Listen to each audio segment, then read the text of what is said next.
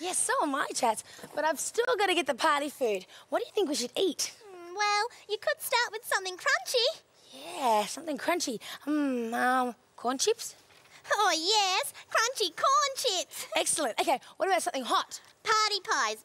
Hot, tasty party pies. Wow, Chats, you're the party food queen. Okay, then, what about something to drink?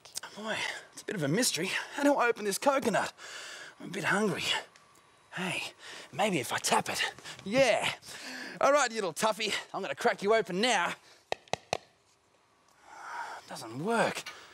Hey, maybe if I give it a bit of a shake. A bit harder this time. Shake, shake, shake, shake, shake, shake, shake, shake, shake. I'm all shook up. That didn't open the coconut either. Hey, maybe if I stand on it. Yeah. All right. Oh, no, that's not working either.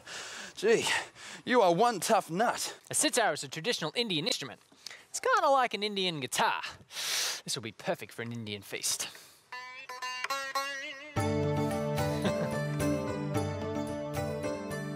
I just love an Indian dinner. Curry and rice is such a winner. Could you pass the papadums, yogurt and tandoori lamb? There's lots for you and lots for me. Indian food is so yummy. Tim, well, you'll never believe it, but I bought these papadums and they've just disappeared. So I'm switching to Chinese food for dinner tonight instead, okay? Okay. Thanks. Chinese meal. Chinese music. I know. A dizi. It's a Chinese traditional flute.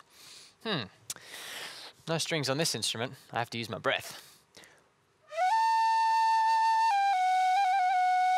Chinese music.